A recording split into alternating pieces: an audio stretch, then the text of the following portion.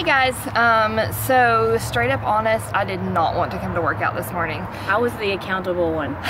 She was, and that's the good thing about doing something like this with a friend, so that when you text them 30 minutes before you're supposed to be there and say, why don't we just not today, and she says, I'm getting dressed, then I sent back crap or something like that. I think I groaned and moaned and hit my pillows, but I knew that she was up and coming, and so I felt like I had to get up and get here. So we definitely encourage you, if you are thinking about starting the whole fitness challenge with the Krav Maga in it, or any kind of workout program, to find a buddy, find someone who wants it just as bad as you do, and that way you'll have days that you don't want to come do it, and they'll have days that they don't want to come do it, and you just kind of push each other through it.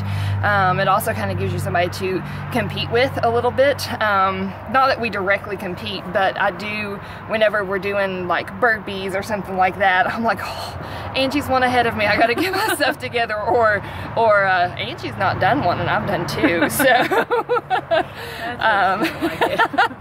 so it's just really nice to have somebody that can push you along with it. So that's my big spiel for the day. Do you have anything you want to say? No, tell me you hurt yourself. I did hurt myself.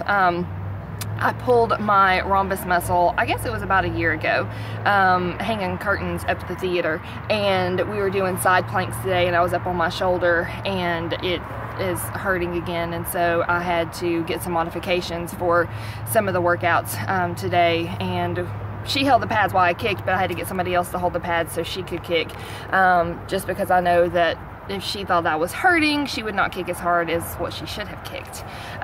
So I didn't want to hold her back like that. But just be aware of your body. As soon as it started hurting, I was like, okay, I'm going to try to push through it. I'm going to try to do it. And then at one point I realized that I didn't need to push anymore because it was just going to be too much. So be aware of your body. Be aware of what your body can do. There are those moments. Like my other shoulder was sore. Like it's going to be so sore. I'm not going to be able to raise my arm for anything. But there's a difference between being sore and being hurt. So you just have to kind of pay attention to your body and listen to what your body's telling you. Okay, what else? I'm hungry. I am hungry. I'm going to go home and I'm going to scramble me an egg and put some red peppers in it, because red peppers are my favorite. And probably 2 pieces of bacon in the oven. Yeah, 2 pieces of bacon in the oven, scrambled me an egg with red peppers, a little sea salt, a little fresh ground black pepper, and some water. And no chocolate chip pancakes. How about blueberry waffles? We need to find a recipe for blueberry waffles, because we can have blueberries. Yeah, there's paleo pancakes. There is paleo pancakes.